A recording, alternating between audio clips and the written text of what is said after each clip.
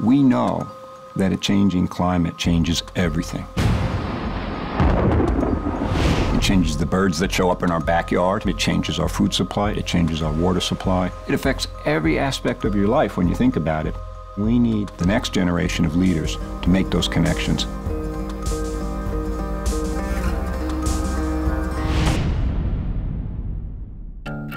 As a kid, I would always go in and read Nikola Tesla and Leonardo da Vinci's notebooks.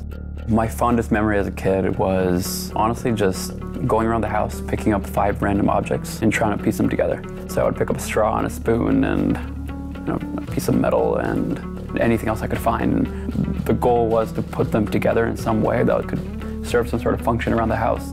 When other kids were outside playing football and basketball. It's not everyone who has 2 patents by the time they're 16 years old.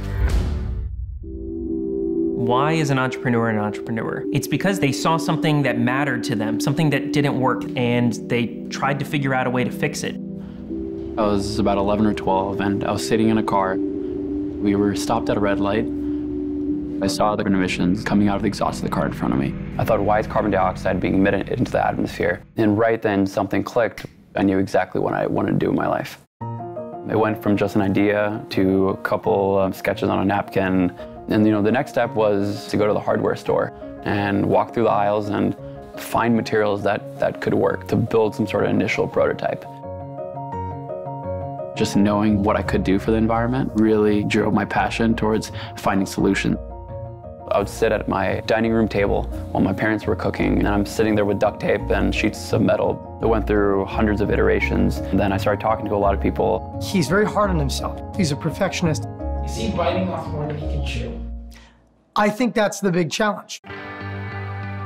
One of the biggest problems with, I think, how we see environmental issues is that we get really cynical, but I feel like the entire script needs to be changed to rethink the way we see these problems as more creative opportunities.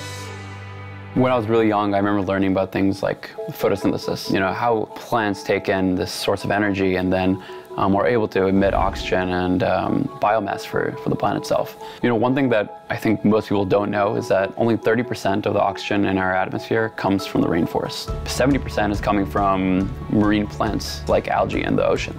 Algae is like a superhero biological agent. They not only grow really, really fast, but they also absorb much of the carbon dioxide that's in our atmosphere. That really was the reason why I decided to use algae in my initial prototypes. And as I started building things, I came up with the EcoTube.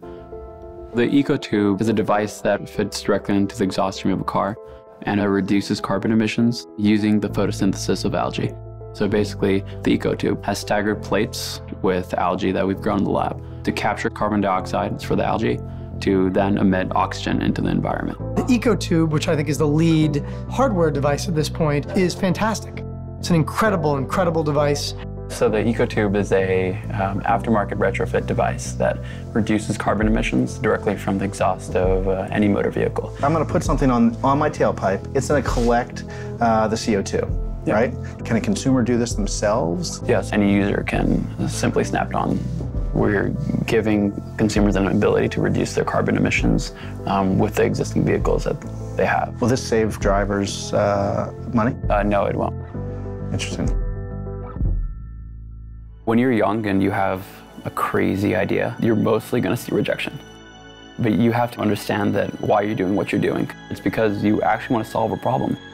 If you really think about the implications that it has long-term on the world, it's not only a great value proposition monetarily, but also great from a social impact perspective.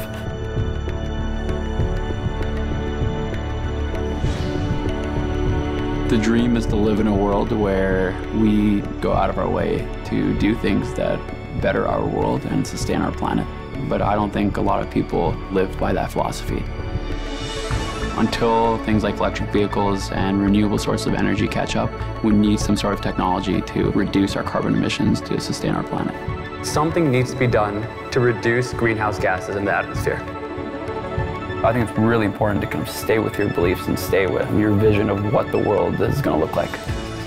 The way we've lived in the past is that we're human, we dominate the world. And I really think we need to reimagine our basic definition of what we think it is to be human.